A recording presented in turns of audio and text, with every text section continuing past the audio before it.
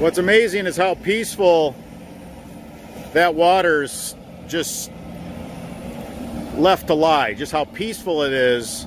Both the pond that we're adding this addition on and this addition. It's extremely peaceful. But as soon as we break through this clay dam, man, it's amazing the amount of force and the amount of power that you're dealing with. It's truly incredible.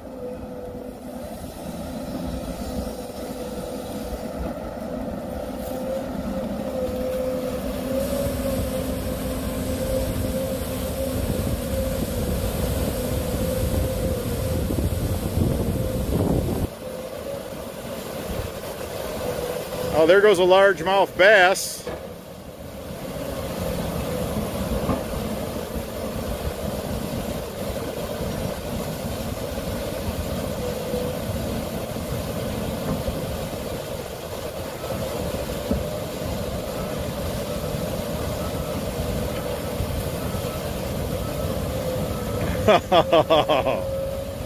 Nice.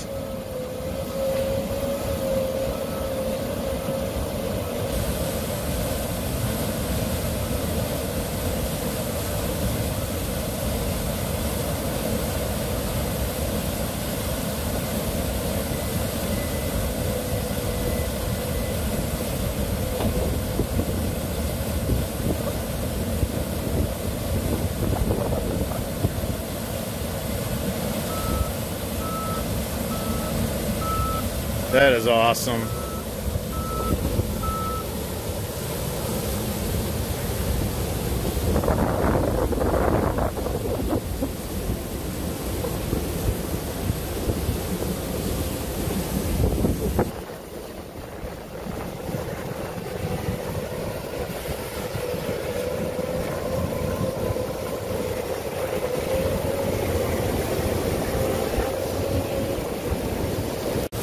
Truly incredible.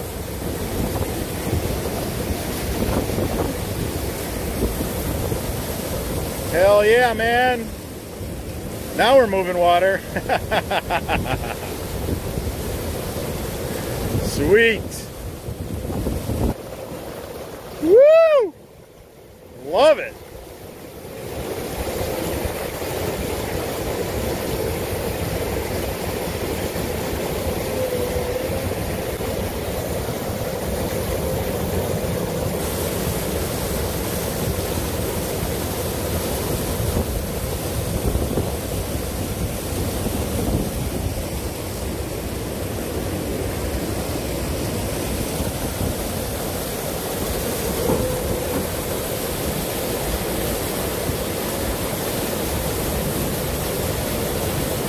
Man, love it.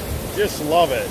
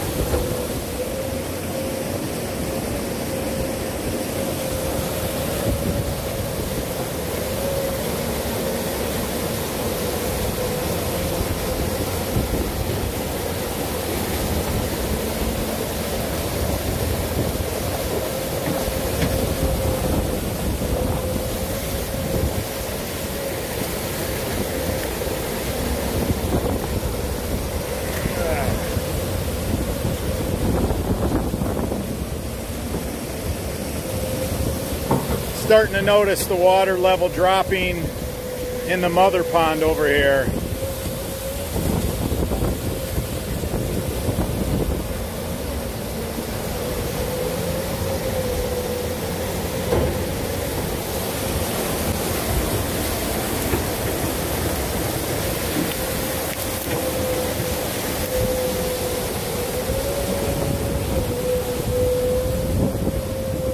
I love it, man.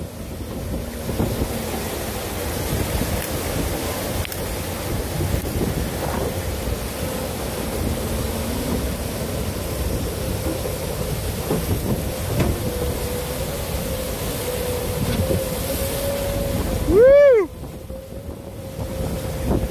Man, what a rush. I love that. I never get tired of that. Look at that. Just look at that. Just insane.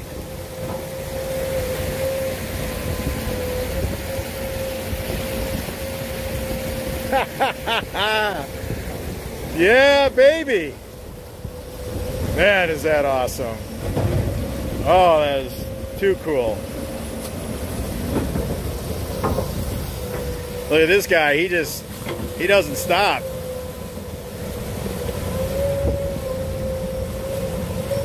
Oh, she's starting to settle down a bit now, that's for sure. Man. I knew that this pond that we were adding this addition to, I knew it was a big pond. And I know it's deep because my buddy, he dug it. And good friend of mine, back I believe in 2005, he dug this original piece. And it's deep, I know that, because they needed the dirt. It was a borrowing pit back then. Woo! Man, oh man. Man, that was too cool. I don't know what I'm going to do for the rest of the day. I can't top that.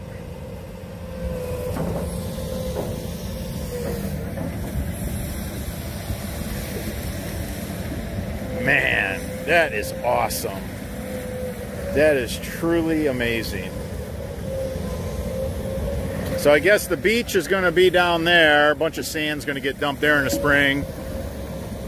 Pavilion put up on top of the area we built up with some picnic tables. It's going to be really, really nice. Now we can dredge it. You know, we dropped it enough to dredge it. So we'll go along the edges all the way around this pond. Take this opportunity now to dredge it. Damn. Man, was that fun.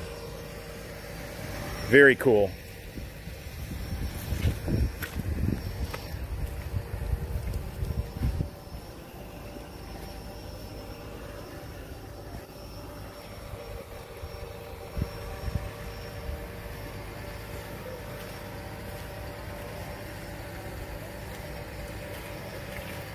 Absolutely incredible. That's how you fill a pond. You can see the equipment's big that we're using.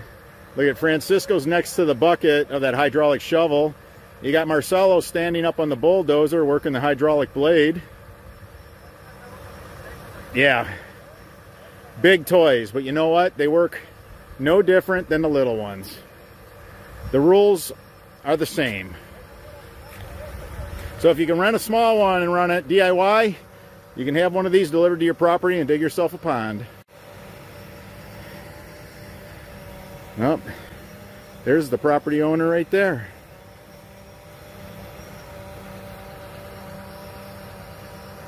Awesome. Incredible. All right, guys, I don't know how I'm going to top that this week, but until the next video.